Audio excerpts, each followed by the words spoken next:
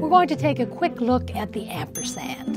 It began way back in the days of ancient Rome as a combination of the letters E-T, Latin et for and. The ampersand used to be used as the last letter of the alphabet. In colonial days, children would pronounce X, Y, Z, and per se, and. Per se meaning by itself, also Latin, and per se, and per se, and percent, ampersand. It surprises me that anyone would find it controversial, but I actually got letters from people who objected to my allowing the publishers to use an ampersand instead of the word and in the title of my book.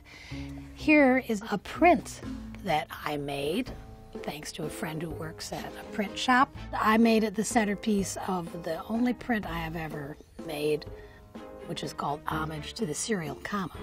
So the ampersand is useful and beautiful, and if you have trouble making it in your cursive handwriting, what I always do is I just make a treble clef mark, and that is approximately the same look as an ampersand.